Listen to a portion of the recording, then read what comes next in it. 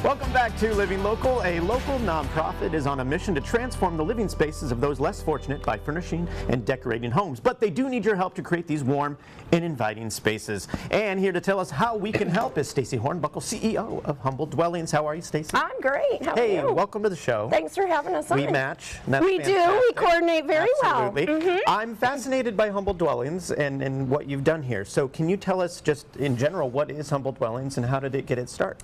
Well, it got its start from our founder, Karen Van de Castile, a lovely lady who found someone at church who needed some furnishing. So she and her girlfriends out in North Scott area went and garage saled and filled this home, and it filled their hearts, and they wanted to keep doing it. So for about 5 years, they would just find people who needed, and they would go shopping and thrift shopping and do their magic. And I love that. After about 5 years, it needed to become she saw the need for the ministry in the community.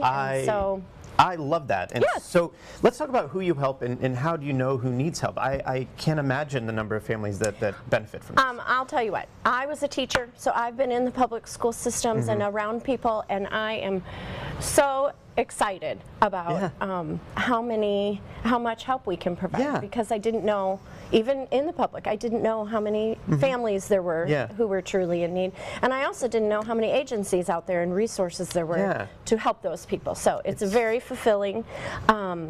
People helping people, it's a beautiful thing. It really is a beautiful thing. I love that so much.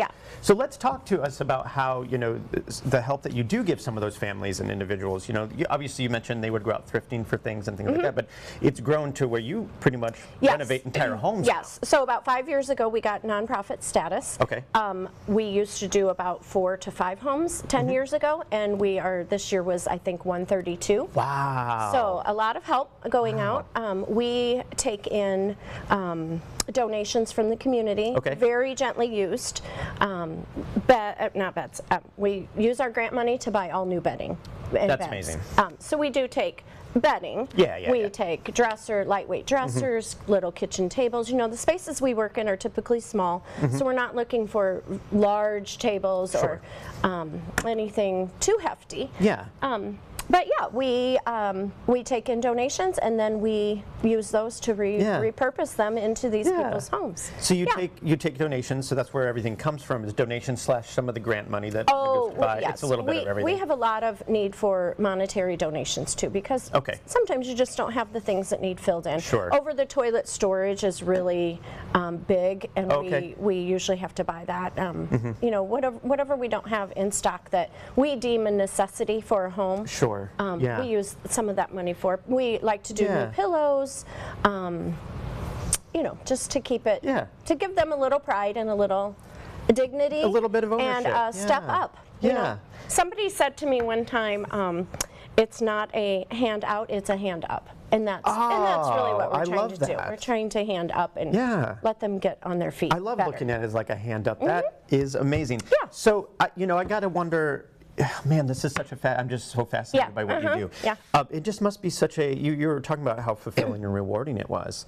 And, you know, the look on people's faces must just bring you so much joy into your heart, right? It is soul-filling. I feel like it's a win-win all around, because I think the people who are donating are feeling good about giving. I think the people who are receiving are feeling great. The people who are doing the muscle work, you know, they feel good. It's all around just goodwill. It really is. That. And the people, when they come back, they are sometimes moved to tears. But you know, we're all humans, and they all have different reactions, and some of them are just awestruck and they're silent. You know, and then later they'll speak out on how impactful it is.